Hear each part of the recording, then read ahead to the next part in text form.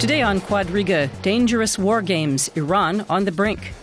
Tensions between Iran and the West over Tehran's nuclear program are escalating. The Islamic Republic is stepping up military drills and reportedly threatening to launch a preemptive strike against any nation that crosses it. The U.S. and Israel have also been rattling their sabers, refusing to rule out military action against Iran if it fails to curtail its nuclear facilities. And the International Atomic Energy Agency has declared its recent mission a failure. Optimists say a diplomatic solution is still possible, but critics fear the point of no return may have been passed. Your host today is Ali Aslan. Hello and welcome to Quadriga. Has the point of no return already been reached in Iran, or is there still time left for diplomacy to succeed? These are some of the questions we will address today, along with my three guests.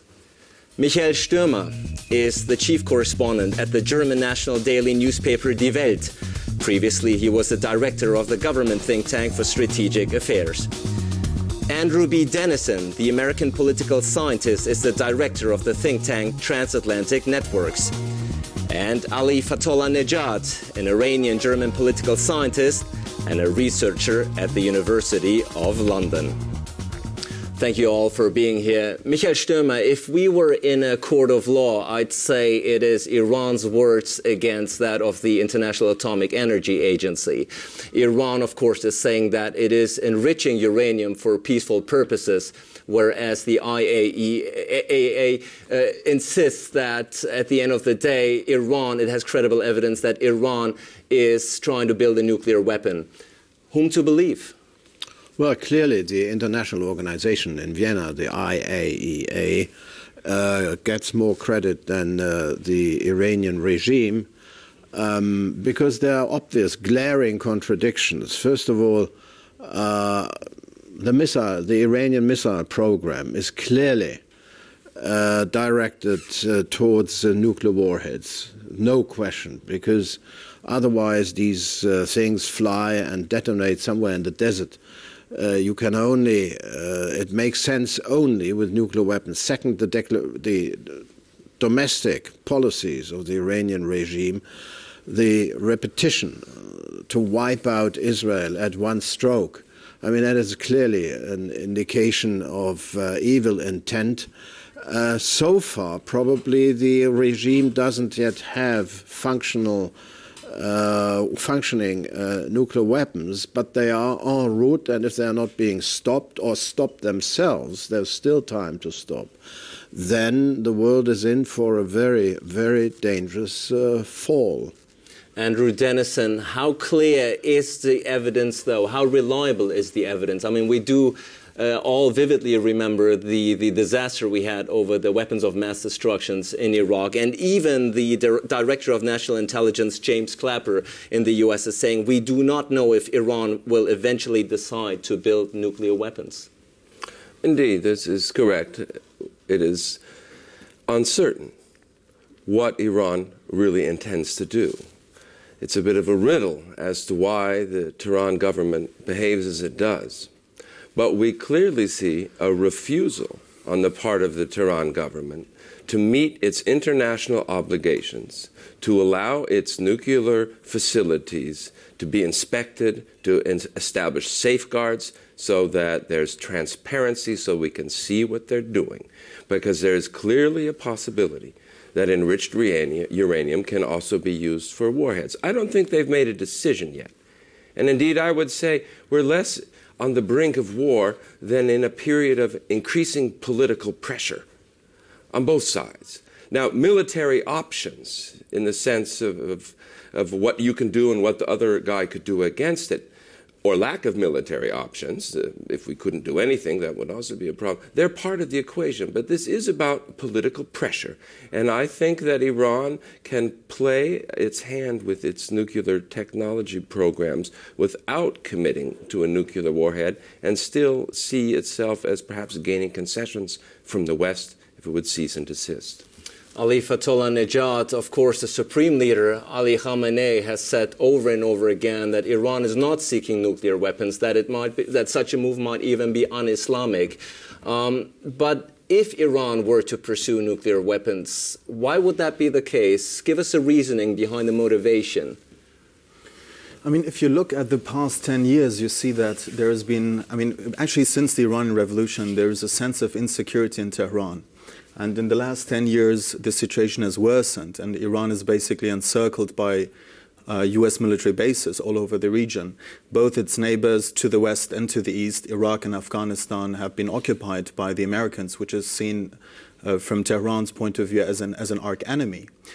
And there have been threats emanating from both Israel and Washington, especially during the Bush administration, to wage some kind of a preemptive strike against Iran. So we have to acknowledge that there is a sense of insecurity in Tehran, which might fuel the thinking in some circles there that there is a rationale to have a nuclear weapons capability. That is, to have some kind of, to be able to build a nuclear weapon within a short period of time. But we have inspections from the International Atomic Energy Agency. We have 24/7 cameras and so forth. So Iran, in current state, cannot go and nuclearize. What is very important here is the strategic dimension of it. In fact, why would a nuclear weapon be in Iran's interest? We have to really think about this issue, because what happens when someone on the Arabian Peninsula nuclearizes? What about the geopolitical weight and influence that Iran naturally has because of its geographic position? It would lose it. So we have to understand in the Western capitals as well that there is some kind of a important strategic debate going on in Tehran, which is not which is not hell bent on getting nuclear weapons, but which is just which is insisting on having the nuclear program, and so there is no real strategic intent for now to build a nuclear weapon, and this has been said by the chief of the Joint Chiefs of Staff in the United States very recently, that there is no decision to go for a nuclear weapon in Tehran, and this is what we have to repeat. Well, let's look at the status quo of Iran's nuclear program. As you all mentioned, inspectors were just recently in Iran, and let's see what, if anything, they came up with. Iran's nuclear program was originally set up with the support of the United States and Europe. It includes research sites, uranium mines, and uranium enrichment facilities. So far, there's just one operating nuclear power plant, built with Russian help, at Bushehr near the Gulf Coast. But more are planned. The West has long alleged that Iran also has a second secret program developing nuclear weapons. The IAEA has repeatedly sent inspectors to try to verify those claims, but Iran has hindered their efforts. During their most recent visit, inspectors requested access to the site at Parchin near Tehran, but Iran refused. So we approached this trip in a constructive spirit. Unfortunately, we could not get agreement on either of them. So we could not get access, we could not finalize a way forward. Western intelligence agencies say Iran has already developed all the technologies necessary for the building of a nuclear weapon. That means even if Tehran doesn't have the bomb right now, it could quickly produce one if it wanted to.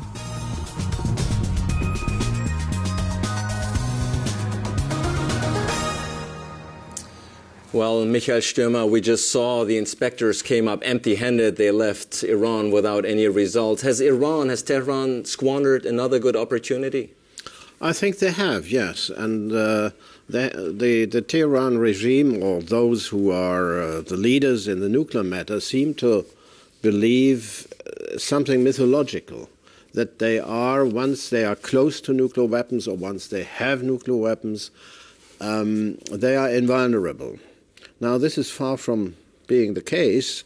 The great concern is, of course, that even at the present moment, where Iran most likely does not yet have the bomb,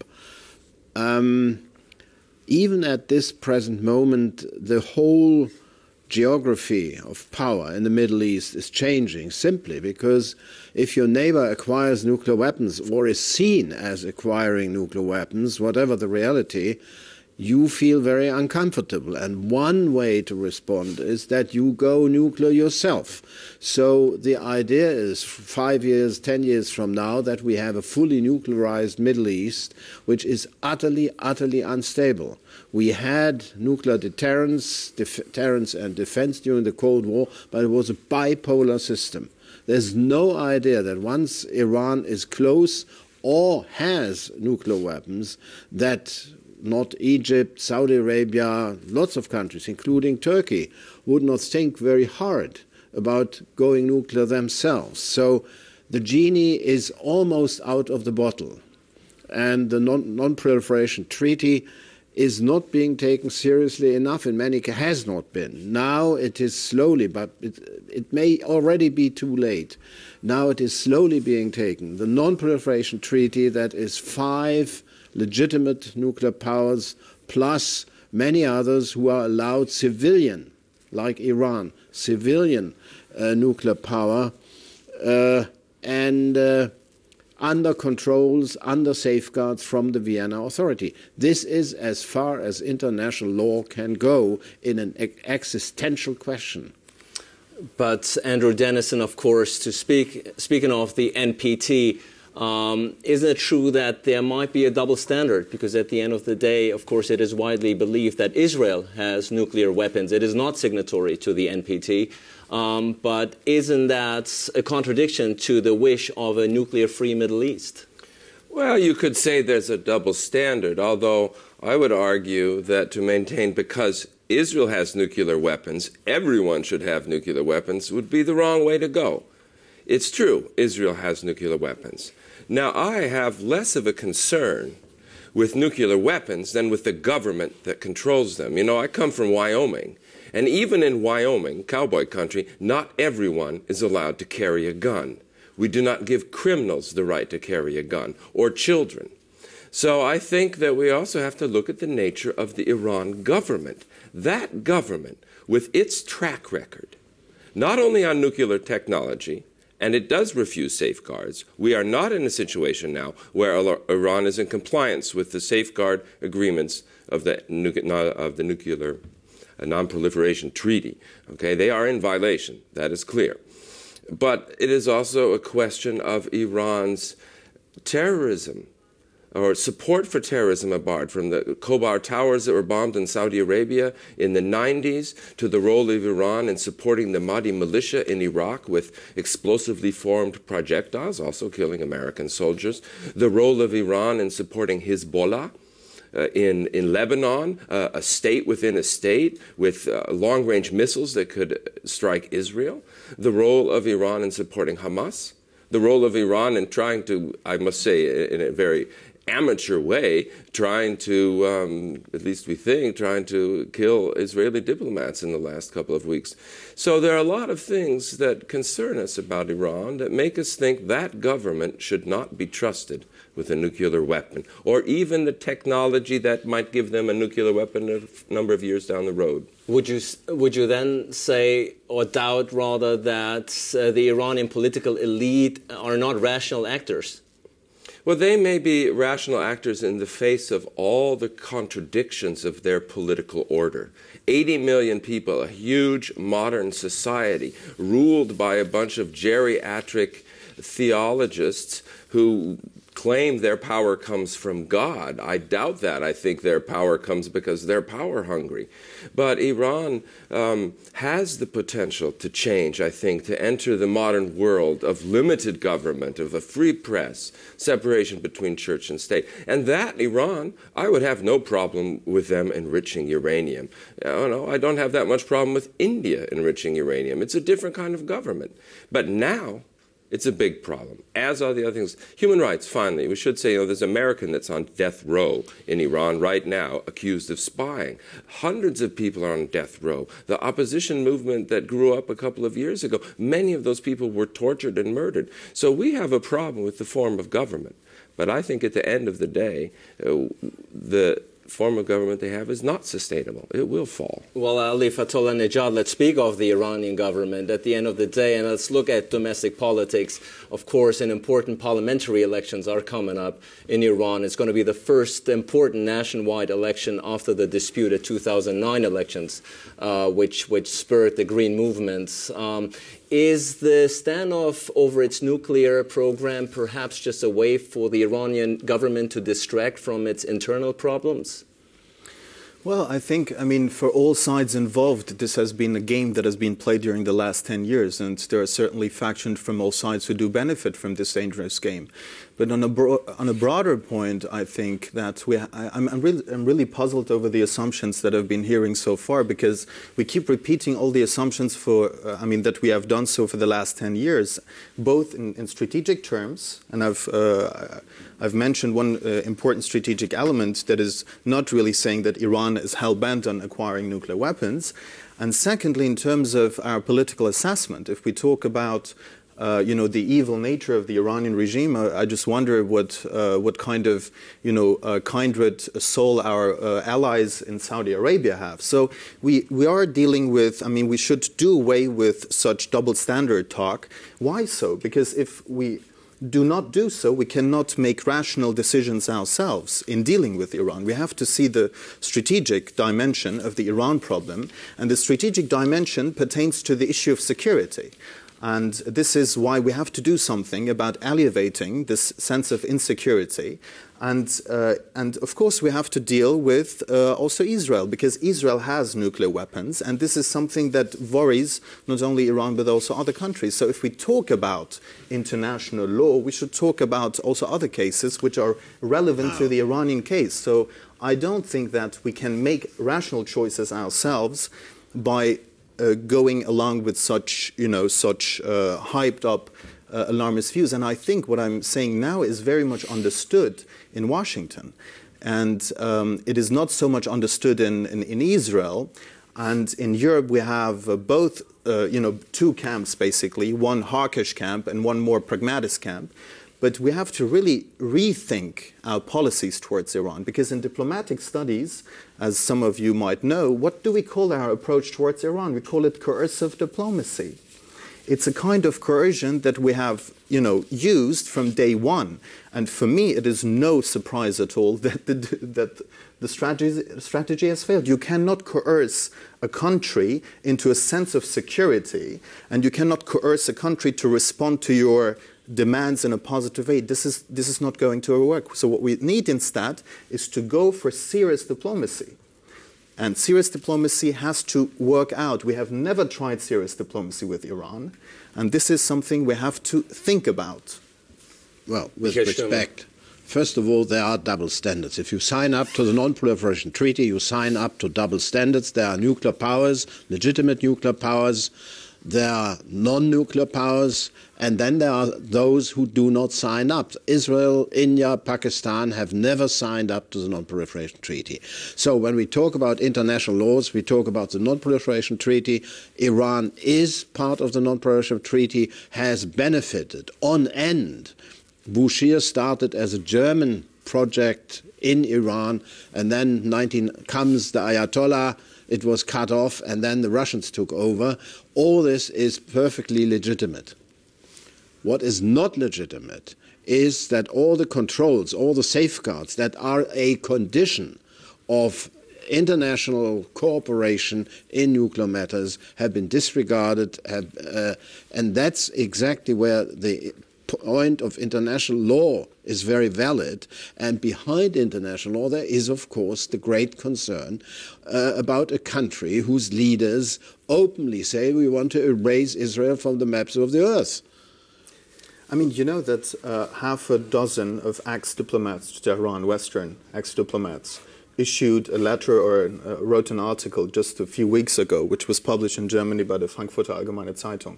And they stated the case that there is no evidence for Iran having broken the international law in terms of pursuing its nuclear program. So we have to be very careful in assessing it. We cannot do the same mistake in analyzing Iran that we did in the case of Iraq. And I see a déjà vu here. So we should be careful in not overstating the case, because if we do so, you say, oh, it's an existential threat and it's so huge, so the risk of inaction is so huge, so we cannot risk to do nothing, so we have to do something. And this is something, a very dangerous kind of thinking that we should avoid, not avoid by wishful thinking on our side, but very sound and sober analysis of the situation on the ground. And I'm hopeful that there are circles that are doing this. Well, look, the situation on the ground, that's exactly why you send in inspectors. And that's because the inspectors were blocked, and that's why they went back to Vienna after 2 days of a complete waste of time. So I don't really follow your argument. There are no serious inspections. Well, let me interfere here just for a brief second, because you mentioned that there's no genuine efforts to engage in diplomacy. Well, let's look at the diplomatic initiatives out there that have so far been undertaken. Officially, at least, the international community hopes that Tehran can be brought into line without military force. UN Secretary-General Ban Ki-moon continues to call for a peaceful resolution to the crisis.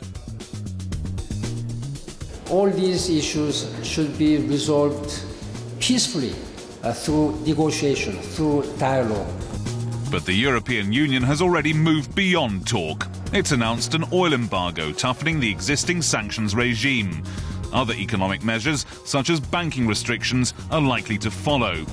But Iran remains defiant, preempting the European ban by announcing it will not export oil. Tehran insists it has no nuclear weapons program, but its failure to cooperate fully with the IAEA means the six-party talks which broke down 13 months ago are unlikely to be resumed. And Iran's support within the UN Security Council is waning. Well, Andrew Dennison, would you say that the West is focusing too much on sanctions as a tool as far as diplomacy is concerned? Do you think that negotiations are seen as perhaps a form of appeasement even? No, negotiations are not a form of appeasement. They're a form of political pressure.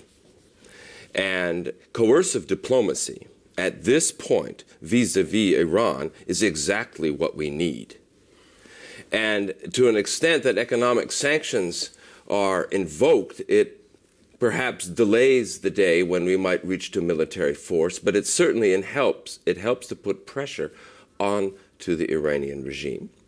And if Iran would behave in a similar way as Germany does, then there would be less need for coercive diplomacy. But our problem is that Iran is very interested in coercive diplomacy, and that's why it's developing a nuclear program and long-range missiles. That's why it's funding a wide range of militias around the Middle East, and that is why it continues to make political threats. I would be very happy to sign a non-aggression treaty with Iran, and Iran would say, or we would say we will no longer attack Iran or even threaten them, and Iran would publicly state we will no longer threaten or attack Israel, we will respect the sovereignty of Lebanon and no longer support Hezbollah, and we will respect the sovereignty of Iraq, and we will no longer support the Shiite militias in Iraq against the central government, and we also no longer harbor al-Qaeda, because as an article recently in the New York Times stated, Iran still sees al-Qaeda as the enemy of their enemy and still carries out deals with them. So it seems to me that the double standard is really Iran. And another point I should bring up, Saudi Arabia and Iran are not the same situation. Iran is our enemy and claims that they don't like us and want us to leave and they want to destroy Israel. Saudi Arabia at least claims to be our friend. We don't like how Saudi Arabia treats women. That is, we Americans, we Europeans. Hillary Clinton doesn't like it, but she knows she has more influence in Saudi Arabia through peaceful means. We have at least a conversation going on in Saudi Arabia. If we could have that conversation with Iran, we would be much farther, and the danger of war would be much less. But it is also Iran that keeps rattling the saber. All that said, we should not forget that in this period of pressure, we have seen Iran offer a concession.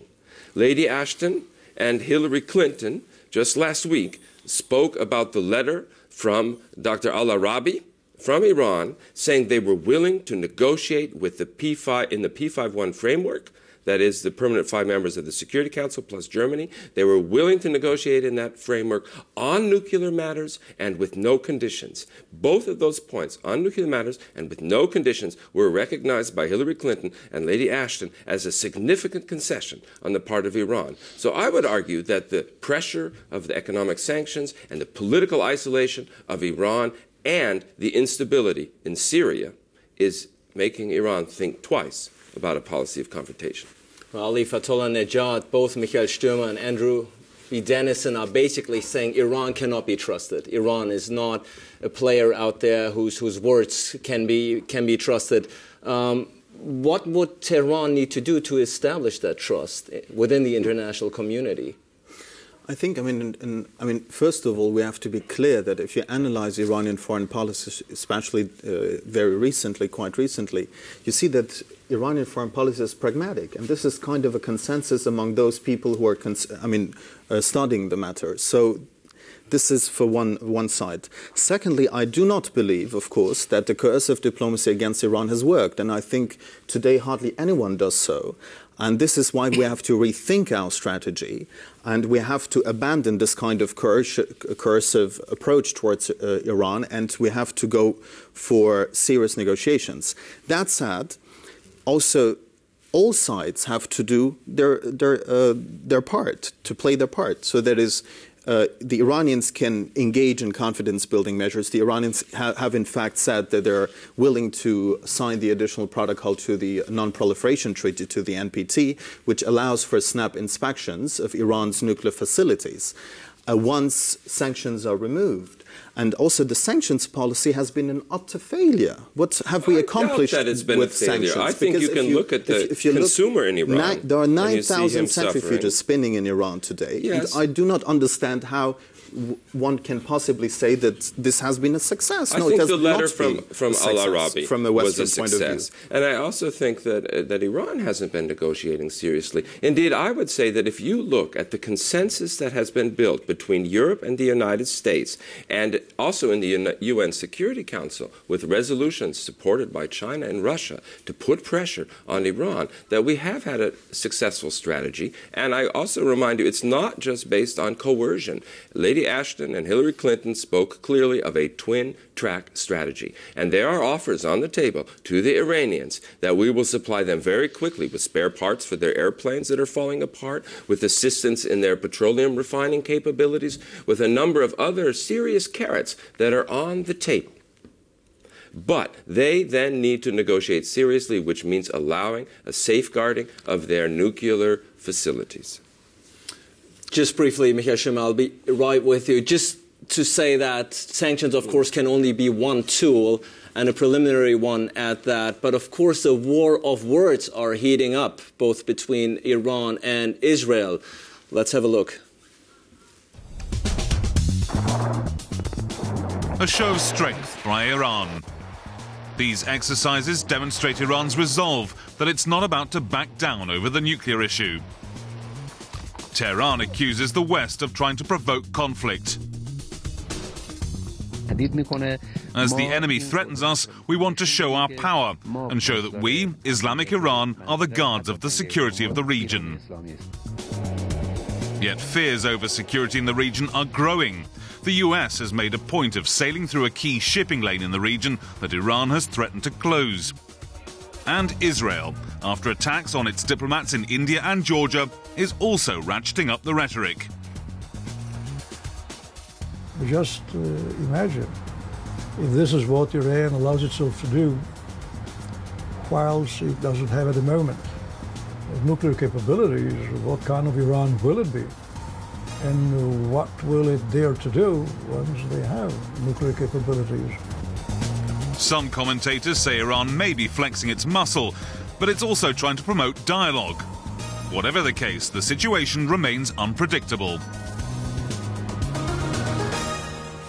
Well, Michael Stürmer, the situation, as we heard, remains unpredictable. Netanyahu, of course, has said numerous times that Israel will not hesitate to strike. But there are some U.S. military analysts who are saying that Israel doesn't have the military capacity to carry off such a huge and highly complex operation. So is it just saber-rattling on the part of Israel?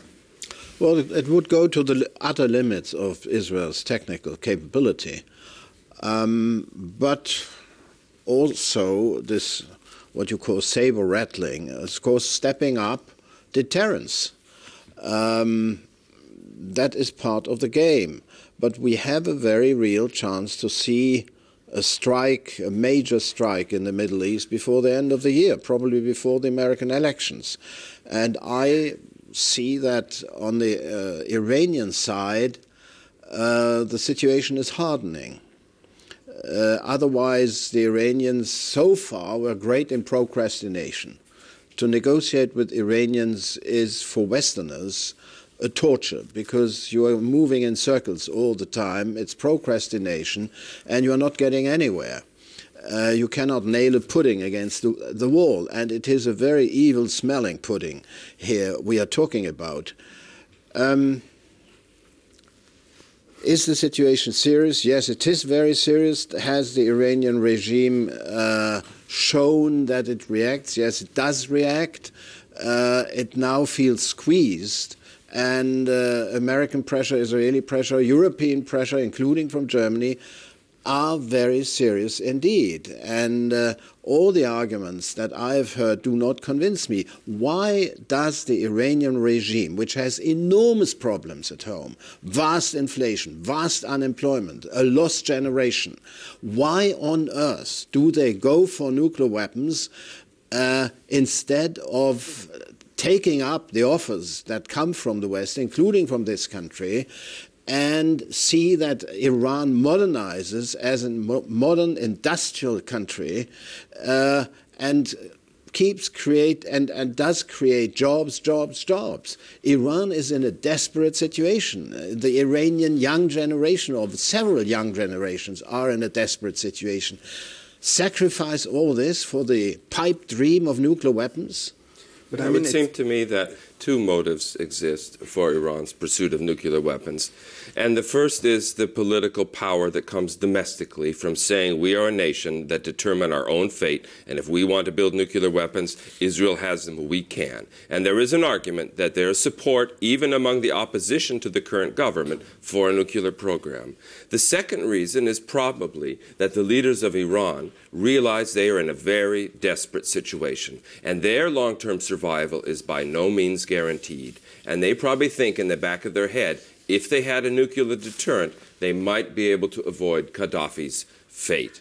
That said, Israel's saber rattling, the talk of Israel about to strike, I think, again, has less to do with the prospect of war in the near future than of the diplomatic dance that's going on. Because if Israel says we're about to attack, the consensus in Europe and the United States that we better look for an alternative, like stronger economic sanctions, goes up. Sure. However, if Israel rattles the saber too much, then we read an article, like from Elizabeth Baumiller in the New York Times this Sunday, that says Israel would not be able to destroy the nuclear facilities of Iran. Now, some Americans say, oh boy, we better give them some weapons, because as long as we have that card in our hand, the Israel threat, we can put pressure on Iran. But I don't think anyone in America or Europe wants the military option. We're not going to take it off the table, but the best military option is the one that's never used, that causes Iran, under all of this pressure, to make concessions. And I do think, again, the situation in Syria also puts pressure on Iran to make concessions now. Well, you just said that the U.S. does not want Israel to strike at this point. Right. The Joint Chiefs of Staff has already made it rather clear that he would find such a situation destabilizing. But is it conceivable that Israel would strike Iran without the approval and consent of the U.S.? I seriously doubt it. We were able to get Israel to refrain from attacking Iraq in 1991 when Iraq was shooting Scud missiles onto Israel. I think in this situation, too, we would be able to get Israel to refrain. However, if there was an existential threat, if for some reason hundreds of Israeli civilians were killed by a Hezbollah bomb that was traced right back to Tehran, then they might not attack the nuclear facilities, but Israel could also destroy or damage seriously the Iranian Navy that is a threat to the Strait of Hormuz. Ali Fatullah Nejad, just briefly, go back to Iran for me for a second here. Does all the rhetoric, all the harsh rhetoric on the part of Israel and also partially the United States, does it perhaps have the potential to turn the nation even more nationalistic in the sense that even opponents of Ahmadinejad might be inclined to rally around this government? Without any doubt, especially what we're seeing these past weeks, because Mr. Stürmer has talked about the plight of the Iranians in terms of the economic condition of the country. But what we're doing now, we're waging an economic war on the Iranian economy. So we have crippling sanctions against Iran, from which every Iranian citizen in Iran and outside Iran now currently suffers. So I think it's highly problematic to talk about all our, good intentions of Iran civil society to develop, and at the same time to cripple the Iranian economy, which is at least the basis for any strong middle class and the very basis of any democracy.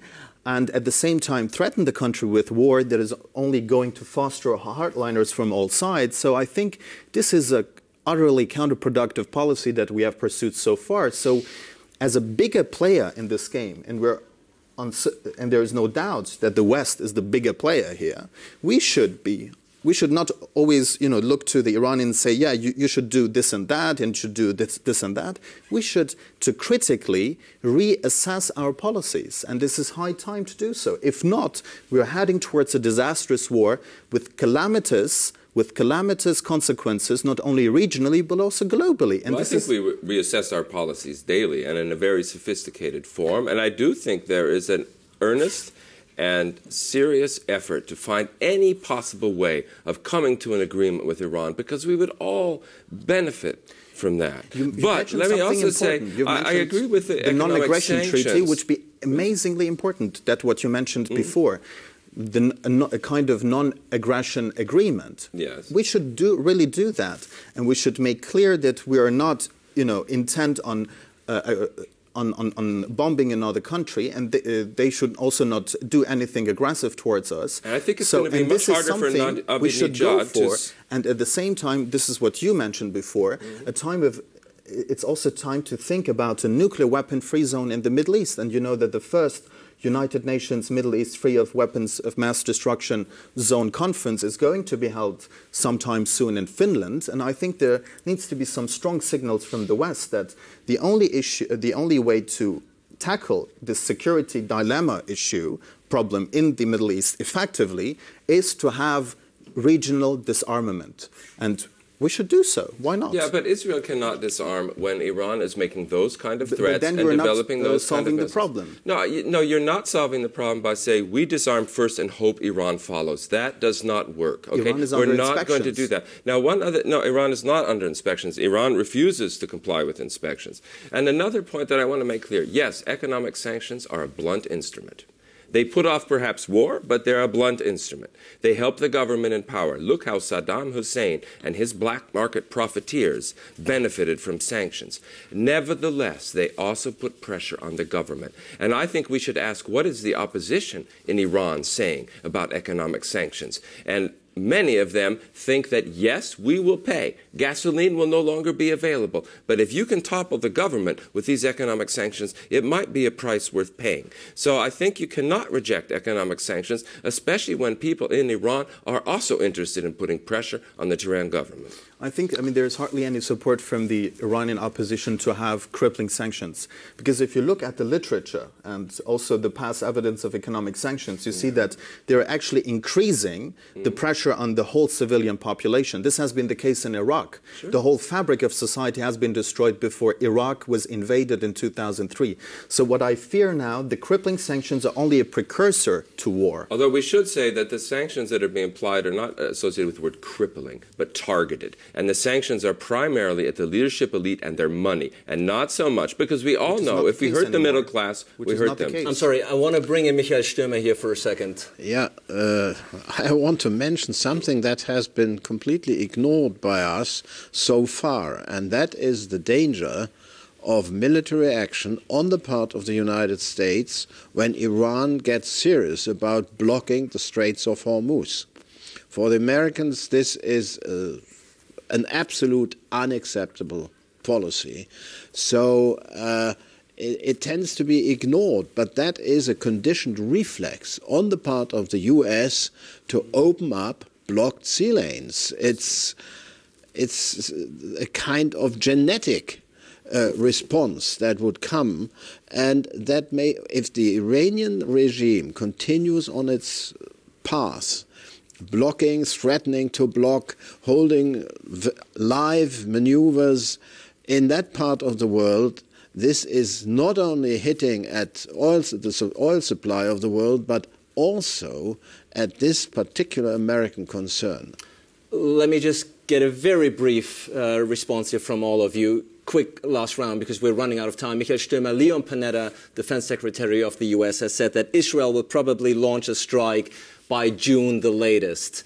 How likely is that? Do you think that's a scenario we will see? I would extend the time span to the eve of the American elections.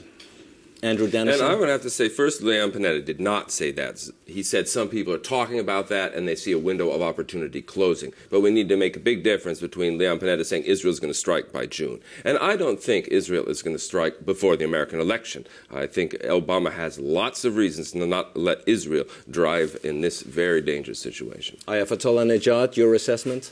I think we have to do everything to prevent a war whose ramifications will be not only regional but also global. It will affect the national interests of Western countries. And this is, absolutely calamitous. And we should do our best to really critically reassess our policies and to rethink if it has been wise to go so far in terms of imposing crippling sanctions on Iran that are counterproductive in terms of conflict resolution as well. So what is the point of pressuring someone to get security? This is not going to work. There's no alternative. Well, certainly a very unpredictable situation out there, which will remain so in the next few weeks, months to come. The presidential election in the U.S., of course, we will look out for, and the situation in Iran we will continue to monitor. I want to thank all my three guests for their insights, and I want to thank you all out there for watching, and hope to see you again next week for a new edition of Quadriga.